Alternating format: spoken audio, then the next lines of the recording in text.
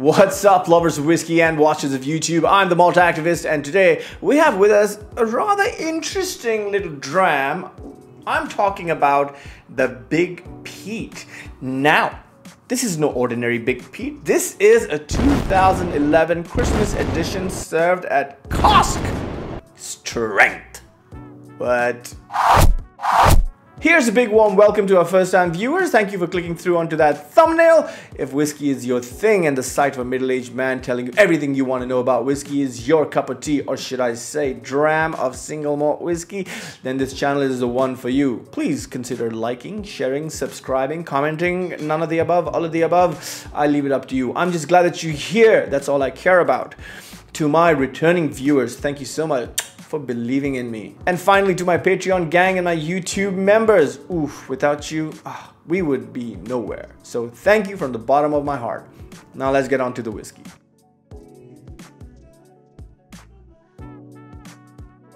I'm sure you already know by now that all my videos are timestamped, so if you want to click through ahead to the tasting or wherever it is you want to go in the video, you know you can do that. You're technologically advanced. You're a superior race of human being because you drink whiskey and watch this channel. So, you know, I left that just for you. Yeah, so just timestamp your way through this video any way you like, because there's a little bit of story I need to tell, you know?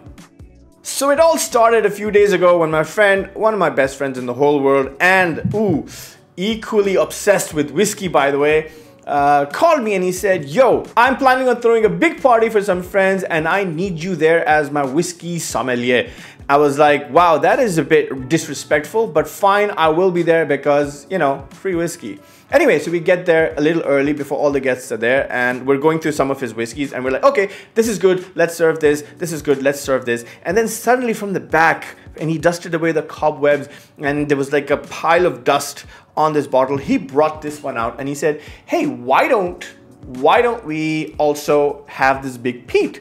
And I was like, yeah, well, I guess we could. I'm not a huge fan of Big Peat because, you know, I've had a few which weren't stellar. So I was like, yeah, I guess we could. And then I saw it and then I saw the label and I'm like, oh, this is the Christmas edition. This is the 57.8% cask strength. Oh, and it has a bit of Port Ellen in it. So I'm like, you know what? Even if it doesn't taste good, I think it'll make for a fun story. Because the people that we were inviting were like, not snobs like us, they just enjoyed their whiskey. So maybe something like this would be interesting for them. So we're like, okay, let's go, let's do this. Anyway, now towards the latter part of the evening, we open up this Big Peat and we serve a few glasses and I drink it and I'm like, oh my God, what is this? This is the greatest whiskey I've ever had in my life. I'm like, this can't be true. So I had another whiskey. I had another Big Peat. I had another dram from this bottle and I'm like, holy crap. This is the greatest whiskey I've ever had in my life. And I was like, this is unbelievable. I have to do a review. This is crazy. My mind was blown. I was like, let's do this, right? Fast forward to the next day, I called my friend up. I said, listen, send me that bottle of Big Peat. I need to do a review real quick. The world needs to know how unbelievably gorgeous this whiskey is, right? Anyway, so I get the bottle, I set up this camera as you're looking at right now, but I said, you know what, let me have a few moments with it before I do the review, just to sort of revive my memory and remember why this whiskey is the greatest whiskey I've ever had in my life. And when I poured myself a glass, I took a sip and I said, well, it's not that great. Does this whiskey taste different when I'm sober? Apparently that's the case, because when I had this whiskey at my friend's house, I was about 8 to 10 whiskeys deep already. I was feasting on very expensive sushi and telling jokes. I'd already smoked 2 cigars by that time. And so when this glass came in my hand, I was, how should we say this? Gloriously smashed. And when I had it, I said, oh, this is the greatest whiskey I've ever had in my life. This is amazing. And everyone around me was like, yeah, bruh, you're right. This is the greatest whiskey. Anyway, sorry. So yes, that's what I sound like when I'm drunk. And I was like, I have to do a review of this whiskey because it's the greatest whiskey. And then the next day, all I could remember was, oh my God, I had the best whiskey I've ever had. But now when I had it sober, I'm like, So this is what happens. This is what happens when you imbibe way beyond your capacity. Your judgment is impaired completely, because while this is a good dram, it is definitely not the greatest whiskey I've ever had. However, this is a fun little thing I want to also share with you is when I got this bottle. You know what? Let's pour a glass while we're having a chat. There you go. Why are we not focusing properly? Yeah, there you go. Yeah, so I just want to have a sip. So while I'm prepping for this video, I'm going over the bottle and I'm like, oh, wait a minute. This is no ordinary Big Peat. This is a 2011 bottling of the Big Peat. And then I look back at the label and I'm like, oh, this is from an online retailer that closed down like 6 years ago. And if it's from where I used to buy a lot, and I'm like, oh, if this is a 2011 bottle, that means you've had it on your shelf for more than 10 years. So this is actually, wow, I want to say an 11-year-old bottle. After being bottled, by the way, that he decided to bring out and drink, and he had no clue that what this whiskey was. I think he just bought it on a whim. I don't remember, but he had it in his bar, and now we were like, dude, you bought this whiskey like 11 years ago. Are you kidding me? And now this particular bottle in retail is worth 300 pounds roughly. And when I told him that, he said, oh shit, I wish you had told me. I wouldn't have splashed it around like water like we did the other day. But hey, he's a big-hearted guy. He's a generous guy. He said, nah, it's okay. It's just whiskey, innit? It's just whiskey. Anyway, so what do we know? What do we know about this whiskey? It is a vatted malt from Douglas Lang. I think you already know that. It has whiskies from Ardbeg, Caol Ila, Bowmore, and Port Ellen. It is bottled at 57.8% ABV. It is non-chill filtered, and it is natural color. So, yes, we like the way this whiskey has been made. There's nothing wrong with it. Very, very light, though, I have to say. Extremely light in color. Which makes me think the following. Number one, maybe second fill ex-bourbon oak, mostly. I'm going to say very young, smells young-ish.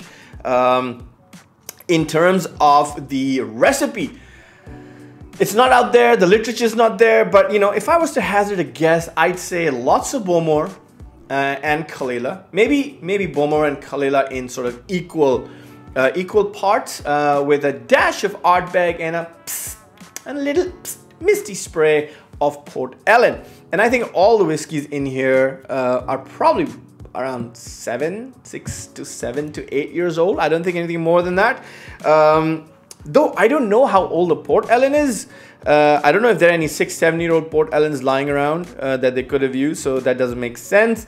So obviously the Port Ellen would have been much older than this, but you know what? I think we can completely ignore the fact that this bottle has any Port Ellen in it, because I promise you, they just took this bottle around the Port Ellen cask and then just let it grab a little bit of its essence and brought it back. So there's, I mean, don't be like, oh, if I want to drink Port Ellen, maybe I can.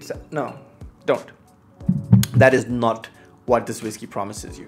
However, what this whiskey does promise you is, in my opinion, fairly quintessential Islay flavors.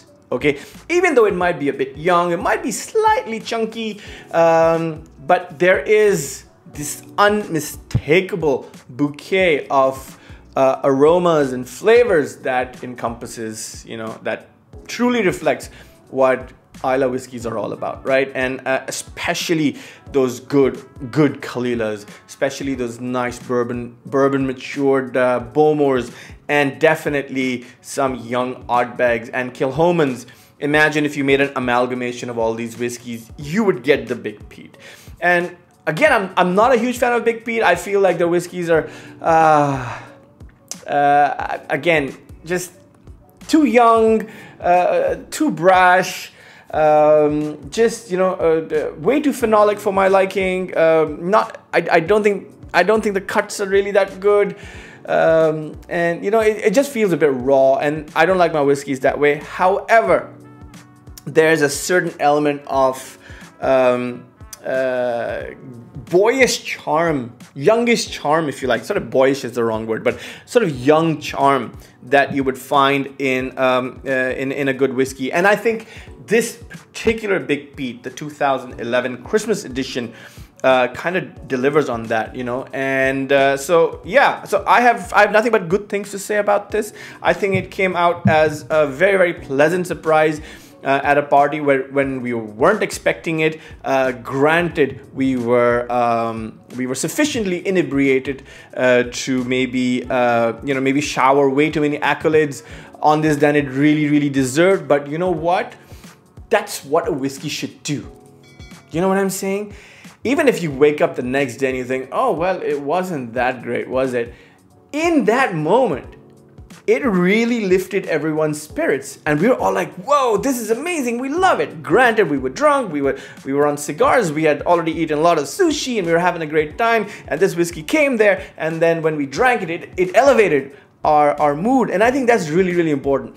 I think, and that is, in my opinion, the real reason whiskey exists, right, is to elevate your mood and the way you're feeling. And more importantly, if you're with a bunch of friends, it adds that little extra spark to the party. And if a whiskey can do that, you know what, I don't care if the whole world hates it, I'm going to love that whiskey. And which is why I think this whiskey is absolutely fantastic.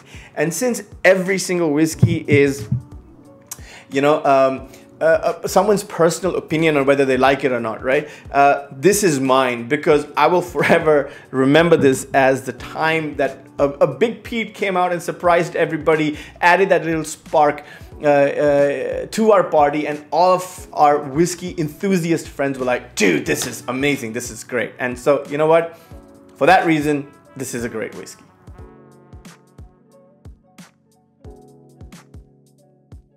Now look, I know this whiskey is not available now, the 2011 version. However, they've been apparently producing it every year. I saw a 2022 Christmas edition, which is served also at Cask Strength. Same distilleries, by the way, Bowmore, Caol Ila, Ardbeg, and Port Ellen. And dude, incredible value at about 50 odd pounds, you know, which I think is not bad at all, you know, considering that you have these 4 whiskeys in it. Again, ignore the Port Ellen, but you know what I mean. And I think for 50 pounds, it delivers a very decent tasting experience. My friend would have bought this at about 50 odd pounds 10 years ago as well, I guess. Maybe less, maybe in his 30s or 40s.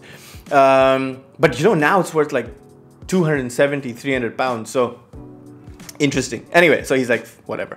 But yeah, so you know, the Cask Strength 2022 Christmas edition is roughly 50 odd pounds, which I think is good value for money. There's nothing wrong with it. So yeah, I'm not a huge fan of the 46%. I tried it, though there are many people who prefer the 46 over the Cask Strength. I think I'm the other way around. I prefer the Cask Strength over the 46. But hey, that's me. Or for all I know, I was completely sober when I had the 46% version, and I need to be sufficiently drunk to try it again, and maybe I like this better. So, who knows? Anyway, let's get on with the tasting. I get peat, pineapple, vanilla, smoked ham, oysters, sea salt, and that touch of smoke. Yeah, absolutely nothing wrong with this nose. You know, you can't go wrong with good old-fashioned Islay flavors in a bourbon barrel. I think that's where they belong, and I think this is just kind of quintessential, if you ask me. Again, on the palate, quite peppery, lemon, lime, pineapple, smoke, iodine, that woody oak, and of course that ash and peat right at the end.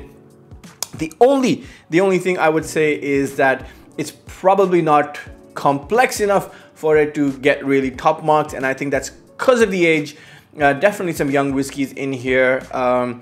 Definitely some brash whiskeys also in here, which, you know, if handled correctly, I think add to the overall personality of the whiskey. But here, I think they gave it a bit of a rough edge. But you know what? That kind of makes it exciting as far as I'm concerned. So,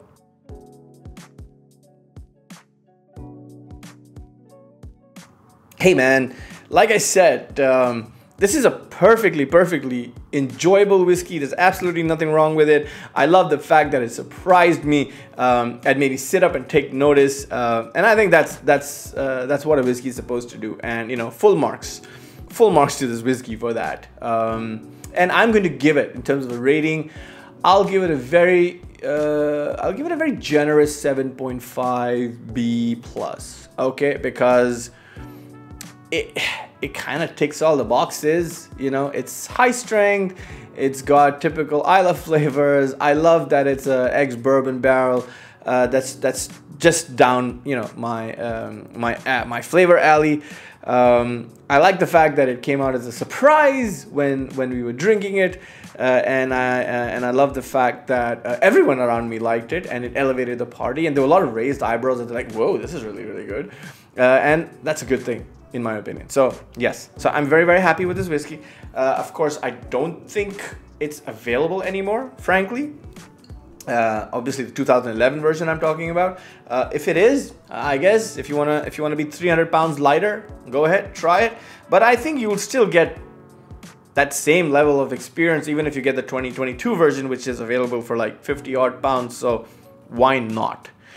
Yeah, there it is. There you have it, man. This is what I think of the 2011 Big Peat Christmas Edition, served at cask strength with a little misty spray of Port Ellen in there, along with Ardbeg, Caol Ila, and Bowmore. But yeah, like I said, the reason I like this whiskey is because it reminds me of a fun moment I had with a bunch of friends drinking whiskey, and that's what whiskey is all about. So yes, I won't preach anymore. I sound like a pastor now, a whiskey pastor, if you ask me. So yes, there you go. So thank you for joining me for this whiskey review. I'm the Malt Activist. Until next time, peace.